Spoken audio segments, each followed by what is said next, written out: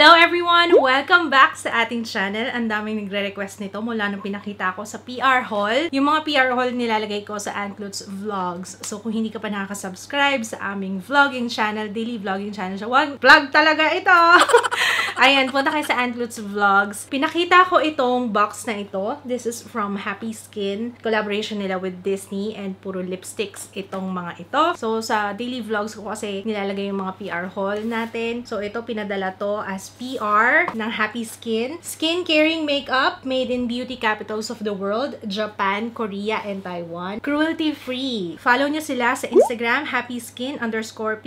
No longer just damsels in distress. Get ready to embrace the modern princess in you with Disney Happy Skin. Meron silang 4 na moisturizing matte lip click. Hindi ko alam actually kung ano yung matte lip click, pero meron din silang 4 na vivid cotton lip mousse. So, tingnan nyo yung mga lalagyan ha. Unahin muna natin si moisturizing matte lip click. Tingnan nyo ang itsura. It's so cute. Pero knowing Happy Skin, alam nyo naman Happy Skin. Kita talaga yung packaging nila. And pagdating sa lipstick, alam nyo ang trusted ko ang Happy Skin. Lagi ko sinasabi yan, especially pag nagre-recommend ako ng lipstick for dry lips. Happy Skin ang the best for me so far, ha? Meron din ditong cool lip gloss, A Whole New World and Under the Sea. Itong dalawa. So, unahin muna natin itong, ano unahin natin guys? Parang mas okay yung Vivid Cotton Lip Mousse. So, yun muna yung unahin natin. First time ko maka-encounter ng ganon. This is Snow White. Limited edition lang pala to, guys. Okay, ganito yung itsura niya. How to use. Click the bottom of the product to release lip color. Dab onto lips using the cotton applicator for a subtle stained effect or glide on for a classic matte finish. Always lock cap back in place after every use. Meron siyang shea butter, which preserves the natural hydration of lips while giving full day comfort. It is also formulated with vitamin E to nourish and protect lips, free from parabens, phthalates, sulfates, and fragrance. Delivers a delicate and creamy color that dries into a smooth, no-fade matte finish. The innovative cotton cushion tip, cotton gives a unique sheer, soft matte finish that is weightless on the lips. It provides even coverage without a feathering tool. Ay! Oo nga! So, kailangan i-click. Ilang click ba dapat? Click the bottom of the product to release lip color. Sige, click lang natin ng i-click. Ang shade na kinuha ko, this is Snow White. Medyo matagal. Ayan na, nakikita ko na nasa-saturate na. Nakikita nyo ba? Ayan na, unti-unti na pong kumukulay. Ayan na! Baby out! Okay, try natin si Snow White. Ito na yung itsura niya, guys. Ayan. Pwedeng konti-konti lang. Pwede rin siyang gawing matte lipstick. Okay, hintayin natin mag-set. Pero ang ganda ng pagkapula niya. Okay, yung pakiramdam niya sa labi, parang ganun. Hindi siya heavy. Pero may something. Pero okay lang. Lightweight naman siya. And ang ganda ng finish niya sa labi. Tingnan nyo. Solid yung kulay niya. Hindi siya nagsasettle dun sa lines ng lips. This is wow. Pero medyo ganito yung cotton yung tip. Ingat-ingat lang. Siguro mas marirecommend ko na huwag kayong mag-share kasi parang mahirap linisin to. So, yun lang ang medyo concern ko. Actually, sa lipstick, yung bullet type na lipstick, pwede kayong mag-share doon eh. Pwede mo naman punasan yung ibabaw. Pero dito, dahil cotton tip siya, medyo mahirap. Sino nag-share ng lipstick? Kasi ako, nag-share ako ng lipstick sa mga close friends, ate, why not, diba? Hindi mo na siya hihintayin mag-set, guys, ha? Talagang kung ano yung itsura niya habang ina-apply mo, yun na siya. Yun yung maganda. And ang ganda ng pagkapula nito. Madali pati siyang i-apply dahil dun sa tip niya, dun sa cotton tip. Okay, so let's move on sa next shade. Okay, madali siyang tanggalin. Ito yung gamit ko, yung MAC Gently Off Wipes na may micellar water. Madali siyang tanggalin na. May iniiwan na stain, ayun o, na konti. Pero kaya yan. Isang, ano pa lang naman yan, isang swipe pa lang. Very soft pati siya sa labi, guys. Okay, next shade we have Elsa. Let it go, let it go. Shut up daw ako. Walang kantahan. Uy, ang ganda ni Elsa. Siya ba yung mabango? Hindi, wala siyang amoy. Ito pala yan. Ang ganda ni Elsa. Okay, may favorite na ako so far, si Elsa. Para siyang muted na red. So, okay siyang pang everyday color. I love this. Pero ang napansin ko dito, guys, ha, mas matte si Snow White kanina kaysa dito kay Elsa. Next shade, we have Aurora. Tingnan yung itsura niya. Medyo creepy lang yung itsura, pero Ayan siya. Yes, may pagka-peach to. So, ito naman peachy shade si Aurora. Okay din siya sa akin, pero parang mas gusto ko si Elsa kanina. Tingnan nyo guys, nakikita nyo, may nagbabalat doon, pero it doesn't look dry. Alam nyo yung may nagbalat lang na ganyan, pero ang healthy pa rin tingnan nung labi ko. Next shade, we have Cinderella. Ang ganda ng kulay ni Cinderella. Alam nyo, lahat ng color, wow, ang ganda. Ganda rin ito, oh my gosh. Ano na, sasabihin ko pa naman sana kung ano yung mga favorite ko. Lahat gusto ko eh.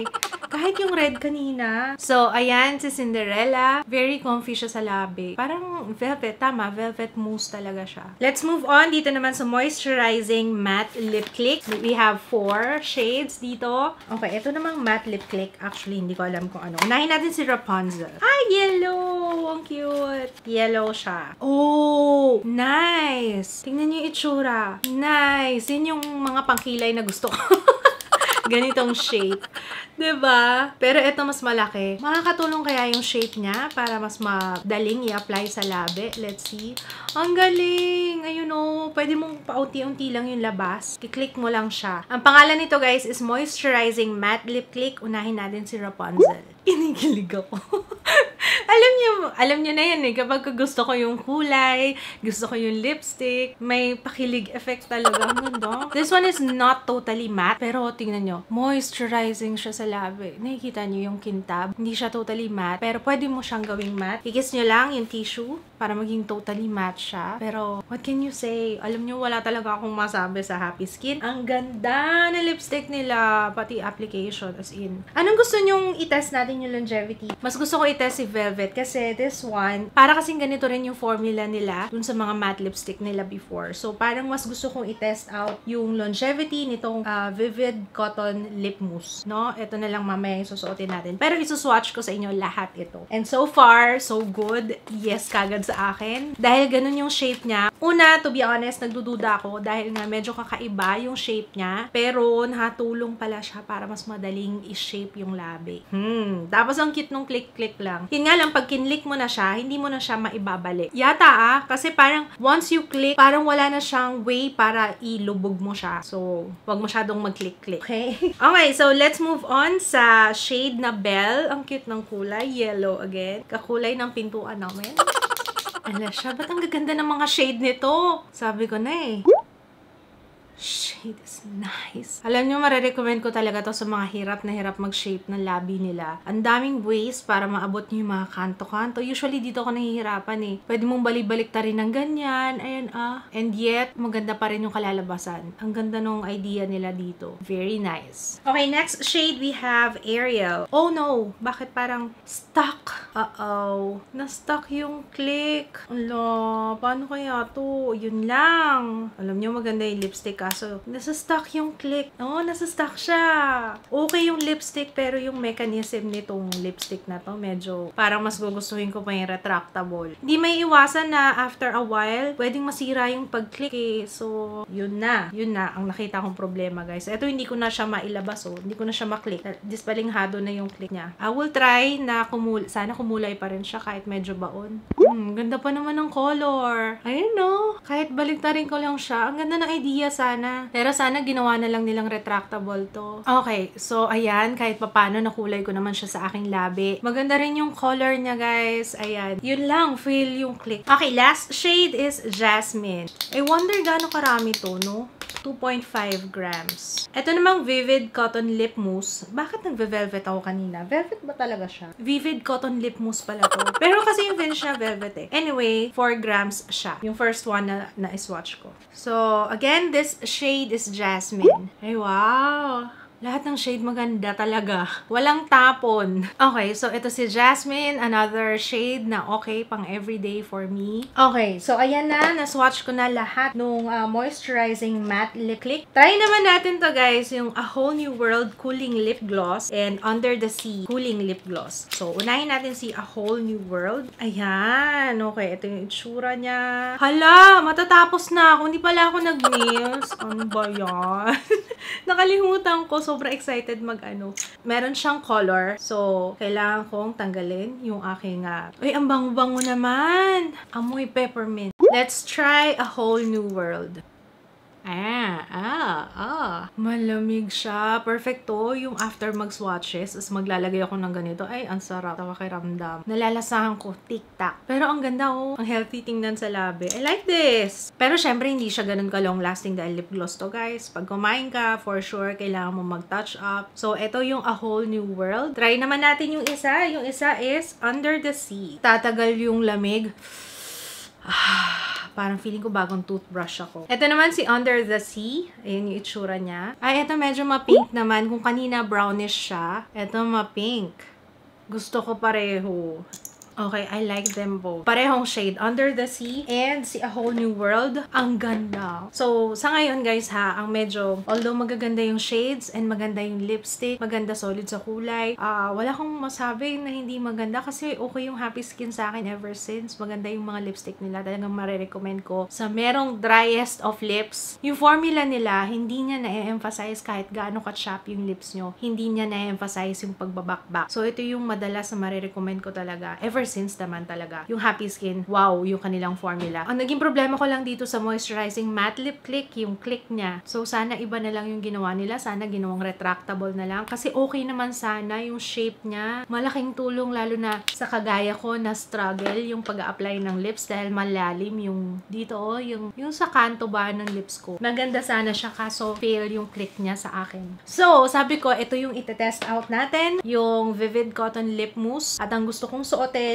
yung first na sinwatch ko kanina si Snow White kasi para pula, para kitang-kita talaga natin kung may difference, ganyan. Test out ko yung longevity nito, kung talagang no fade siya. Okay, so yan mga kaibigan, ito na yung Snow White. Babalik ako mamaya for my final thoughts dito sa mga lipstick na tinry natin. Okay guys, last and final update dito sa Happy Skin Disney Collection. Pinaka gusto ko guys, yung lip gloss. You know what? Mag-apply tayo. Gusto ko siya. Kesa dun sa dalawa. Vivid Cotton Lip Mousse. Tingnan nyo. Tingnan nyo. Naiwan yung nandito sa dulo. Pero sa loob, wala na. Kumain ako. Ayan, wala na siya. So, ito pa rin ang gusto ko. Doon sa lahat ng tinry natin ngayon, ito yung pinaka-bet ko. Ang lamig sa pakiramdam. I love it. Wala akong problema sa formula. Wala akong problema sa shade, selection. Lahat maganda. Application is okay. Ang pinaka-concern ko lang dito is yung click part. Kasi hindi talaga siya. Yeah, maganda siya sa simula. Pero pag iisipin mo, dito sa matte lip click ha, madaling masira yung ganito. Kagaya niyan, nasira na yung isa ko, diba? So, may despalinghado kagad dun sa 4 na piraso, isa kagad yung sira. Mahirap, 'di ba? Lalo na medyo may kamahalan siya. So sana ginawa na lang nila ang retractable. Ito mas marirecommend ko to dahil liquid siya, tapos meron siyang cotton tip. Marami naman ako na try na declick, lalo na kapag concealer, ganyan, ganun din. Tapos yung highlighter, meron din ako na try na ganun na declick. Ito okay lang. Lipstick talaga siya na solid na hindi siya ganito, hindi liquid Pag nasira, hindi mo na alam kung paano mo kukunin yung product, diba? Pero ulitin ko, okay na okay yung formula ng Happy Skin. Still, as always, maganda yung color payoff sa lips. Solid yung kulay. Very comfy. It's lightweight. Hindi malagkit. Non-drying. Talagang moisturizing. Pag sinabi ng Happy Skin, moisturizing talaga siya. Kahit chapped yung lips mo, for sure na hindi siya magsasettle sa lines. Pagdating sa formula nila sa lipsticks, talagang thumbs up ako dun. Para sa akin, fail lang yung moisturizing matte lip click dahil may isang sira. So, yun lang. Pero maganda sana yung shape niya. Maganda yung pagkaka-apply kanina. Walang struggle. Lalo na sa akin na nahihirapan akong mag-shape ng lips ko. It's nice sana. Pero sana ginawa na lang retractable. Yun lang naman para sa akin. Okay, let's check the price, dahil hindi ko nasabi kanina. 649. Yung Vivid Cotton Lip Mousse, 649. Medyo may kamahalan siya. Pero, Happy Skin Tsaka, tiwala naman ako sa Happy Skin, lalo na sa lipstick. Maganda talaga yung formula. Worth the price naman for me. Yung lip gloss is 599 pesos. 599. Medyo naloka ako ng very, very light doon, ng 599. Medyo ano lang ako sa price, pero maganda naman yung formula, maganda yung quality, why not? Yung moisturizing matte lip click, 649, tingnan nyo, 649, tapos yung isa, hindi ko na siya magagamit. Although PR sent to, I'm thinking as a consumer na ako yung bumili ng produkto, parang, oy sayang, hindi ko magagamit yung isang color. Paano kung isa lang yung binili ko, tapos ganun, diba? So, yun lang guys. Again, ulitin ko, okay yung quality, medyo, ito lang, yung packaging lang niya, yung nagkaroon ako ng problema. So, yun lang guys, ang aking final thoughts dito sa Happy Skin Disney Collection. So far, alin yung pinaka-paborito yung shade? Comment kayo sa baba, ha? Maraming salamat. Sana na-enjoy nyo at nakatulong itong video. Pasensya na, maingay talaga si Tutoy. And I will see you again on my next one. Bye!